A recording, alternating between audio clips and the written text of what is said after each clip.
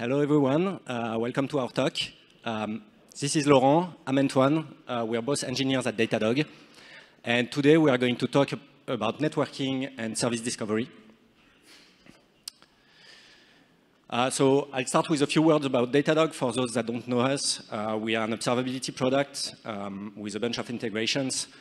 We have quite a large customer base already. And because of that, we have a pretty big infra in order to store and query all this data.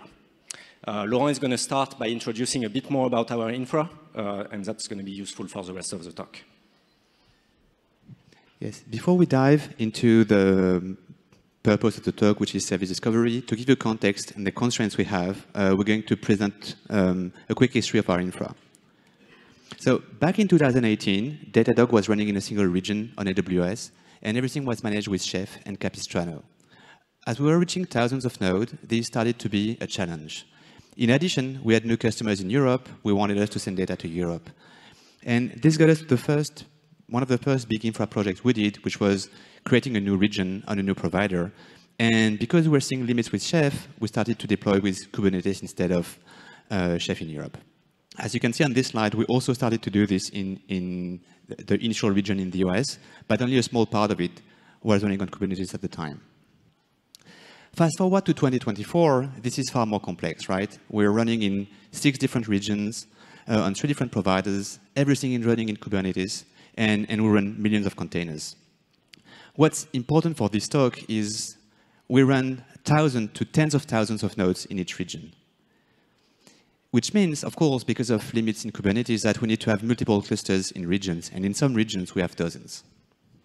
And what really matters for what we're going to discuss today are these 3 things: the fact that we're 100% Kubernetes, that we run on 3 different providers, and that regions can have up to dozens of clusters. If we zoom in into a region, because we have many clusters, we need to assign workloads to clusters. And in this very simple example here, we can see 3 different clusters: one that is dedicated to metrics application, one that is dedicated to logs application, and a third one that is dedicated to shared services such as Kafka or Cassandra. This looks simple enough, but for reliability and scalability reasons, we tend to deploy stateless workloads in zonal clusters, right? So you can see here that instead of having a single metrics cluster in the region, we actually have one in each zone. This gives us increased reliability because if a cluster fails, it means we still have 2 clusters to run the workloads, and also it aligns failure domain, right? Like the failure of a zone of the cloud provider tends to have a similar effect as losing a cluster. Of course, this mostly works for stateless services. If you have stateful services that are coordinated, such as Kafka or Cassandra, it's much easier to run them in regional cluster. So we have a mix of zonal and regional clusters.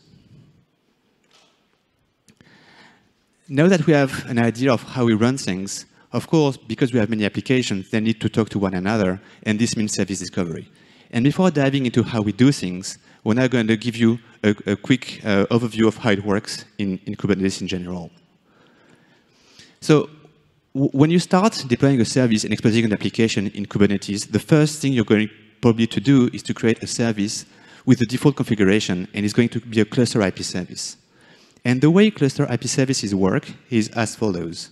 So first, if we have an intake pod that wants to reach the storage pod of the storage application, the intake pod is going to make a DNS query.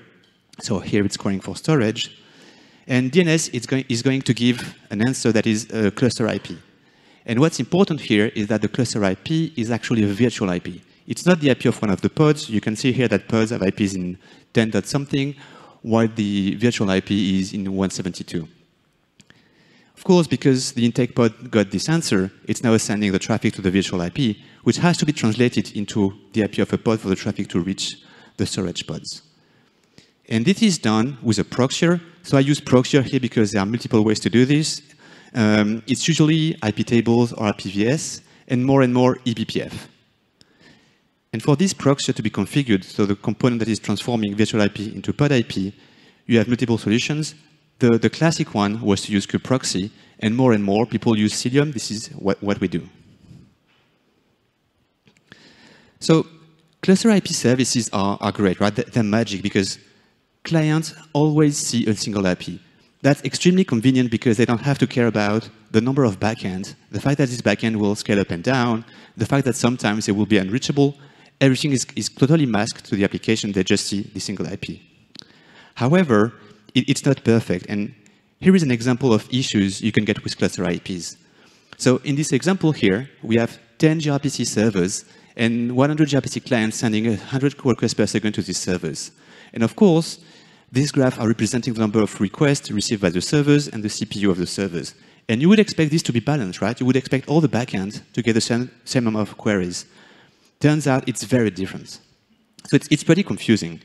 And the reason this happens actually is because of the way gRPC works. If a gRPC client sees a single IP for a service, it's going to consider that there is a single backend, and it will establish a single connection on which it will send all the traffic. So each client is connected to a single backend. The problem is, if you have 10 backends and 10 clients in that example that each pick a backend, it's pretty much running a 10 dice. And you can see here that some backends will get 3 clients and some backend will get none. Of course, it's only with 10 clients. If you have more clients, it's slightly better, right? This is a distribution of number of clients connected to each server if you have 100 clients. So it's better, but you can still see a huge discrepancy between backend 4 with 6 clients and backend 6 with 18. So as a summary, cluster IP services are magic in many ways, but the problem is clients have no control over load balancing, and widely used applications rely on this, right? In addition, some applications even rely on the fact that they can see all the backends, and this is true for Cassandra or Kafka, for instance. So cluster IP services are the default service in Kubernetes, but an option you can have is you can transform these services into headless services, which are designed to address this issue. And the way they work is very similar, except you're going to see here that when you do the DNS query, instead of getting a virtual IP as an answer, we're getting the IP of all the backends, right?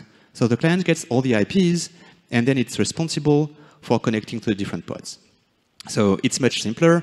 You can see here that the intake pod is directly sending traffic to storage pod 1, and with no proxy. So it's better in our case, right? But of course, it means the client has to load balance, and the client has to handle everything the proxy was handling before, which is manage healthiness of the backends and staleness of the endpoints when you're scaling up and down. However, it addresses the main challenge we had with cluster IPs. You can see here that we migrated a service from cluster IP to a headless service around 1 p.m., and suddenly the traffic is perfectly balanced. So this solution is much better. However, it's still single cluster, right? So what happens if we want to send traffic across clusters? So there are multiple ways to do this, and we're going to talk about the 2 main ones in Kubernetes, which are load balancer services first, and then we'll talk about another one. I won't spoil you. So load balancer services allows you to expose services across clusters. So the only difference from the slide we had before, from the step we had before, is that in this case, we have the intake workload running on one cluster and the storage workload working on another one. So they can't rely on standard services. When you use load balancer services, what's going to happen is your client workload is going to do a DNS query, but instead of getting the IP of a virtual IP in the cluster or the IP of the pod, it's going to get the IP of a load balancer back. And the traffic is going to be sent to this load balancer, which is usually managed by the cloud provider. However, this load balancer doesn't know how to reach pods, right? So this load balancer has to send traffic to nodes. So what happens is all the nodes in the cluster are registered with the load balancer, and then the pod we were talking about before is going to be responsible for sending traffic to the actual pods. So you can see that the data path is a bit complex. The intake pod as a client is connected to the load balancer, which is sending traffic to any node, and the proxy is responsible to send traffic to the actual pod. Of course, this is a full mesh, so you have connections all over the place, and it's pretty complex. It's pretty inefficient because you have multiple hubs, and also you can end up in a situation where you have noisy neighbors, because of course, if you have a high throughput traffic and you can hit node 3 there for traffic that you want to send to pod 1, and of course you're sending traffic that is unneeded to the third node. So this can be slightly improved in Kubernetes by using load balancer service with the external traffic policy local annotation, right? And this is designed so only nodes that actually run the backend you want to talk to are going to be healthy in the load balancer. So you can see here that traffic is never crossing nodes boundary. Traffic will only reach nodes where storage pods are running and be load balanced by the proxier. So it's better, but it's still not perfect, right? Because nodes are still registered with the load balancer, and the only reason some nodes are not getting traffic is because they're not considered healthy. Which means we have an additional component, which I call the health checker on the slide, that is responsible for probing all the nodes to see if they're running one storage pod. So load balancer services allow us to get traffic between clusters, but they create a lot of unneeded traffic. Of course, there's also additional cost because you have to pay for the load balancers. It still doesn't work for workloads where the client has to see all the backends, because of course you only see the load balancer. And something I wanted to highlight, which made it a complete no-go at Datadog, is there's a strong limit we discovered the hard way, which is there's only so many nodes you can register with a load balancer. Like every provider will have its own limits, which means if you get higher, if you have more than X nodes in your cluster, you won't be able to use them.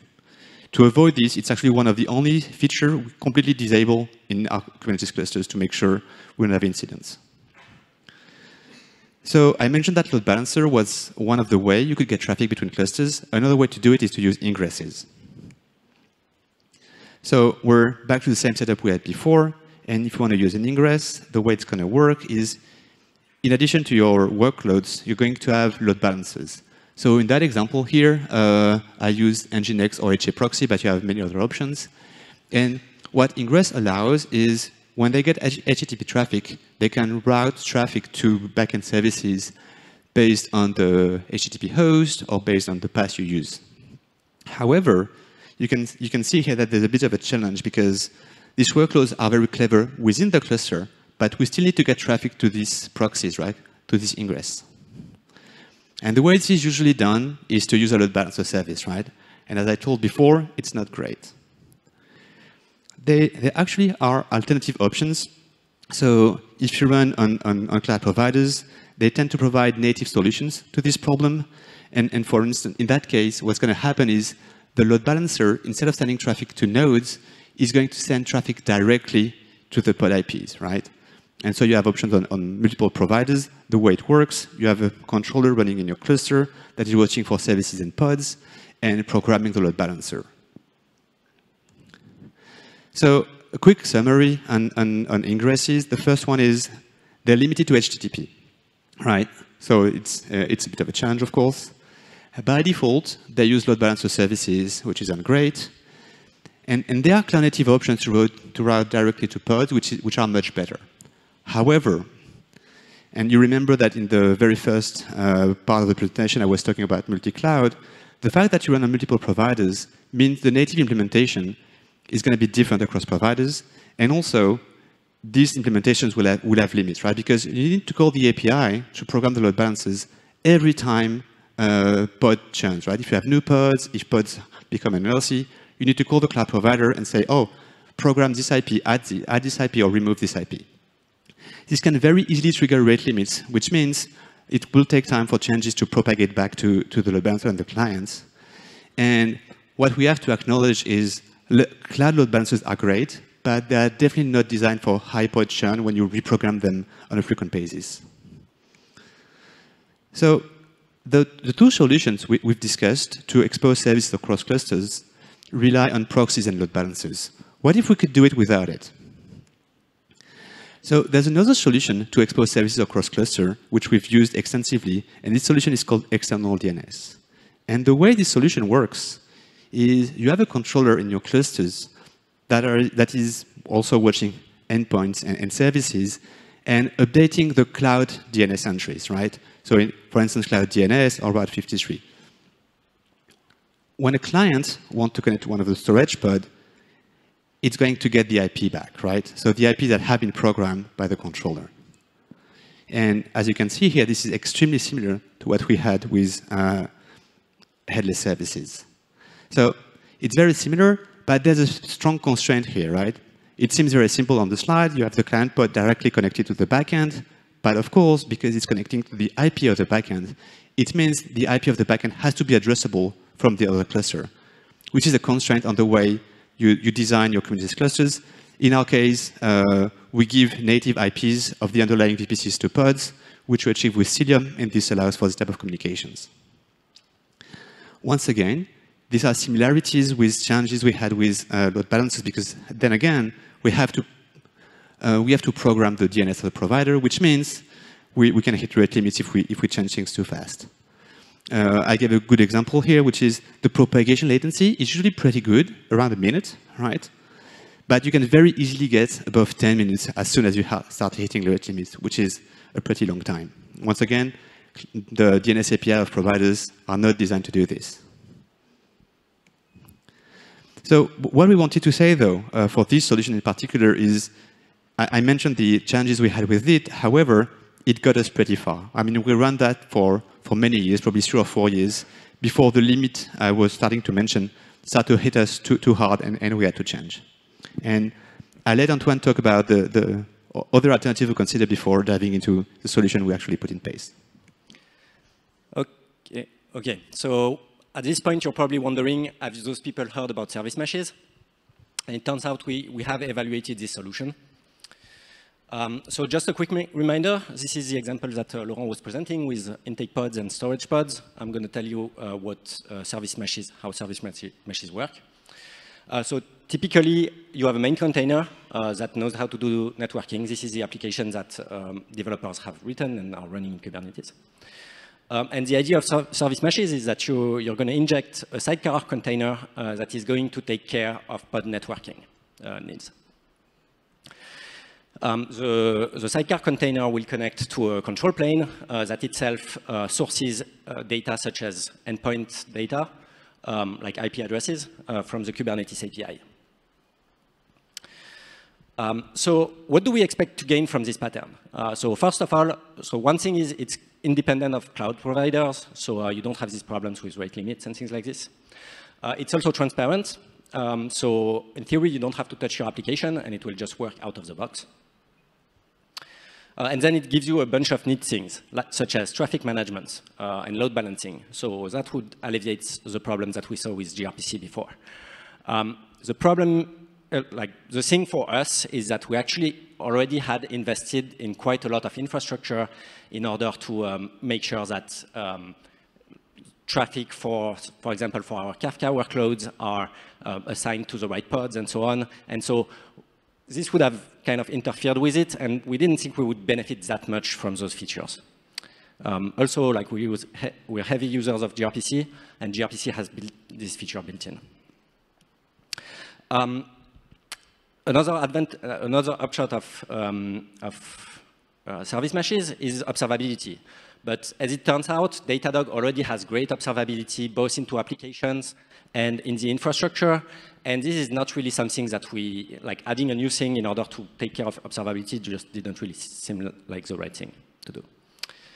And the last big selling point of service meshes is transparent TLS and MTLS. And here, again, some of our applications already had that configured and built in, and like that would have been, you would have had TLS twice, which is not really needed. So all of these are very useful features, but for us, they just seemed a bit redundant. Service meshes also come with some downside. One of them is general debuggability. So when users, it's great when it works, but when it doesn't work, users tend to be confused a little bit because there's an additional moving part. Another big one is resource management. So at the bottom of this slide, you can see the distribution. This is actually taken from our own managed sidecar that we have internally that, and like, I'm not going to get into details here, but we do use sidecars for some specific cases, and it runs on about 5% of our infrastructure. And here I captured the resource usage from all these sidecars. And as you can see, at the top, some of them are using almost up to 2 cores. Some of them are, like most of them are actually, like the red line at the bottom is, this is a heat map. So the red line at the bottom means like most of the workloads are there. They're using zero, close to zero. So how you're going to size that is tricky, unless you make service owners have to do it, which is like one more thing they have to care about. So yeah, if you provision for the top here, like you're going to waste a ton of cores. You don't want to do that. So there's also an inherent cost at having an additional userland network hop. Here, this is captured from something that is supposed to advertise Linkerd performance. I think Linkerd performance are great, as you can see. Like this is the green line. Istio is in gray. It shows that the additional latency from the sidecar is lower on Linkerd. But really, if you make me choose between the baseline, Linkerd or Istio here, I'll do my best to make the baseline work, really. So yeah, in many scenarios, it won't matter because you don't have many hops. But we tend to have large fan-outs with services. And so a given call to serve a user request is going to hop many times within our infrastructure through many applications. And each time you're going to pay this hit. Like we think this was not really acceptable for us. So some of the service mesh vendors have acknowledged the problems that you may face with sidecars, and it's being addressed in a variety of ways. One way is to just make the proxy as lightweight as possible. That's what Linkerd does. Cilium uses an L7 proxy on each node, for example, which reduces the overall resource consumption because it's shared through multiple pods, so it's a bit cheaper. But then they are concerned about isolation here, and then sizing, again, is not that obvious. Istio has ambient mesh that is advertising now. It's still like kind of early phase, but it uses an L4 proxy on each node, which is, again, supposed to be very lightweight, but still prone to like isolation problems and things like that. And then again, like also Istio, with Istio, you lose the L7 features if you do that because their Z-tunnel is only doing L4, like taking care of L4 concerns, such as MTLS and things like this, but not of like request routing and all these fancy features. So for this, they actually had a waypoint proxy, which adds potentially another network hop. How about multi-cluster? So this is a service mesh in a single cluster. Usually, what they offer you to do is to mesh clusters together. So you will go on each cluster and tell them what all other clusters are. And this works well is you just have a few clusters, but when you have dozens, as we do, it gets really difficult to manage. One thing that you may have run into also with service meshes, which we did when we actually evaluated some of them, was a few years ago, was the high RAM need for sidecars, because usually what they will do is load the entire mesh. If you have thousands of services, as we do, the data plane is just going to go crazy on memory, and even CPU, because it has to constantly handle the churn in services. So there are ways to change that, but they actually require additional configuration. So yeah, in summary for service meshes, it provides many features, but many of them can be handled by applications. The sidecars are kind of complex, and they have a cost, both financial, cognitive, and in terms of performance. And then there are sidecarless solutions. But some of them are very early stage. Maybe the one to mention is gRPC proxyless, which completely eliminates any proxy, which is an interesting approach, actually. But it's only gRPC. And then for multi-cluster, solutions are also kind of young and hard to manage. So at this point, you're probably wondering, like, if they don't use a service mesh, if they don't use the built-in kube primitives, then what do they use? Turns out we built our own. So we had the following requirements when we built our service discovery solution. It had to work across clusters. It had to enable direct pod discovery. It had to merge endpoints from multiple clusters because we have services that actually span multiple clusters. And it had to ideally require minimal application changes because we were a bit under pressure to replace external DNS that was causing problems. And yeah, the thing that I didn't say is it has to be better than external DNS at dealing with things like API rate limits from cloud providers. Okay, so this brings us to Datadog's DNS system. Back to our two applications. The way it works is that we run controllers in each Kubernetes cluster. So when we install a cluster, we just install this additional controller on it. It goes and registers in a central backing store, which is hosted in one of the Kubernetes clusters. And it just watches endpoints from their own Kubernetes API and will register them into the backing store. So this is the layout that we have in this data store. We just write IP addresses or associated to the namespace and service of these IPs. And then we install DNS servers on the Kubernetes clusters, and they will be able to serve queries based on the service name across clusters. So what happens when we want to do inter-service communication here is that typically the intake pod will query DNS for the storage service. DNS will return the list of IPs, and then it can just directly connect to the pods based on their IPs. So one thing that is particularly useful for us is the ability to, I was saying, about to merge endpoints from multiple clusters. And so, for example, the storage system might span multiple clusters. We do that for isolation, actually, for some of our systems. We run zonal clusters, and some systems span multiple of them.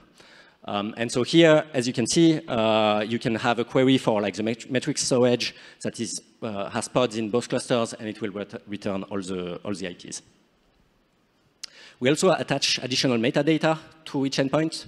So here I gave the example of the availability zone, which lets users actually query a service in a given AZ. We use that in order to keep the traffic zonal and do that kind of things that can save on costs and also make reliability better in certain cases. Yeah, one thing that I wanted to address is that etcd sounds like kind of a dangerous thing to run here. So the way we address that is we actually run multiple instances of this stack, one per AZ. And this gives us sufficient redundancy that if we have a problem with one of them, for example, because we want to do an upgrade or something like this, we will be able to use the others. We have multiple layers of cachings in order to serve the high traffic of DNS queries that we have. So I think the most interesting one here is that we have a node local cache for all queries. This is very useful because some applications, like they're not all perfect, and some of them can go a bit crazy on DNS queries. So at that layer, we typically manage to isolate the nodes from each other, and this really limits the blast radius in case one application tries to like DOS the DNS server. So our custom discovery system, so it's been in production for a few years now, and it's been working really well. We've had no outage whatsoever, and it's alleviated all the problems we had with external DNS and also enabled new use cases. So if you've been following the CNCF ecosystem in the last few years, you're probably wondering, like, can you do better than DNS? DNS is very primitive. Basically, you give it a name, or that's true for iRecords. You can do all sorts of crazy things with DNS, but clients usually don't support it, so you're not really gaining anything from that. But in the normal case of iRecord, you give it a name, and it will give you a bunch of IP addresses. Some data planes have another service discovery protocol that they're trying to standardize, which is called XDS, which has a much richer data model. For example, beyond the DNS interface that we saw, it can also group IPs by localities and priorities. You can do failover between them. You can do all sorts of interesting things. This is actually what service meshes use, or not all of them, but Istio at least, and the Envoy-based one. in order to do things like traffic splitting, for example. And then you can configure like the security policies and like a lot of things through this API. But this doesn't like, this is only available for Envoy and gRPC, so this is quite limited actually. And also this doesn't address scalability at all.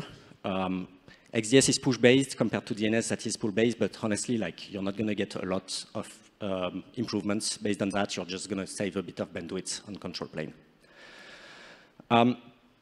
So if you remember the DNS design, we do use XDS actually with exactly the same layout. We use the same data. We have a custom XDS control plane.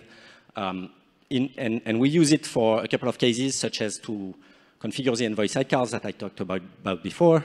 We use it to configure our edge load balancers and our internal load balancers. We have some of them. In some cases, they're useful. And we are rolling out using it directly from gRPC client for more advanced use cases.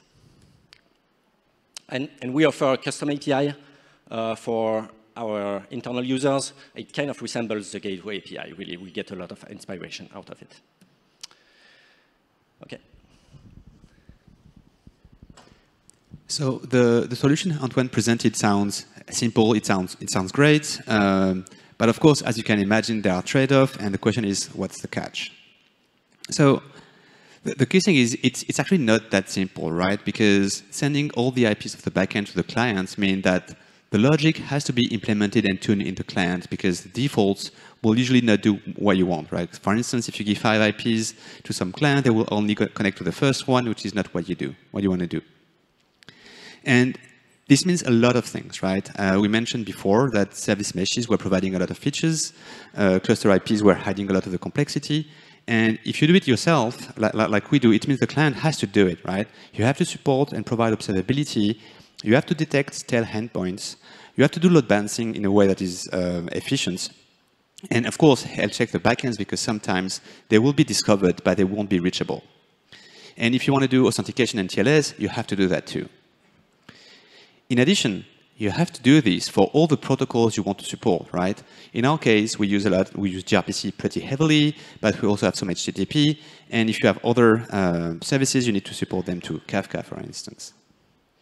And finally, well, you have to do this in every single language you run, right? In our case, it's mostly Go, Java, and Python, but we're seeing more and more Rust.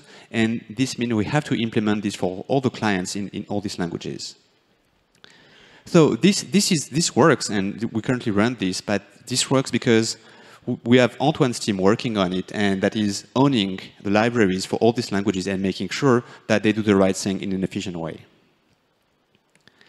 And this is getting us to our conclusion, right? So if we want you to remember a few things from this talk in a few lines. Well, the first thing is Kubernetes native service discovery primitives work very well as long as you remain within a cluster, right? So with cluster IPs and headless services, you should be able to address most of your use cases. However, as soon as you start having multiple clusters, this is much more challenging, right? I mentioned load balancer services and ingresses. They will help, but they feel a bit hacky, especially if you have many clusters and high throughput applications. And of course, Kubernetes primitives don't integrate with non-Kubernetes services. What if we want to expose services that don't run in Kubernetes? It's very difficult to use with Kubernetes primitives, of course. Service meshes are promising because they want to hide a lot of this complexity. But of course, the trade-off is they come with their own complexity in terms of deployment, debuggability, and cost, right? For some of our applications, it would be totally impossible for us to run with a sidecar just because it could almost double the cost of running the infra. So in the end, we ended up building our own service discovery that is independent of Kubernetes, which is both good and bad, right? Bad because we have to do it ourselves, and good because it means we can go, we don't have limits around Kubernetes boundaries. Of course, we still heavily use Kubernetes for information about endpoints and services. And finally, and this is what I was hinting at just before, is this works because we heavily rely on our clients being smart, right? So we're removing anything smart from the network, and we're moving everything in the clients. And this is it. So thank you very much. If you're interested in this topic, we always hire. And if you have questions for us, I think it's going to be a bit hard right now. Maybe we can get one question. But you can reach out to us either by email or on Slack, and we'll be around for the rest of the day. Thank you.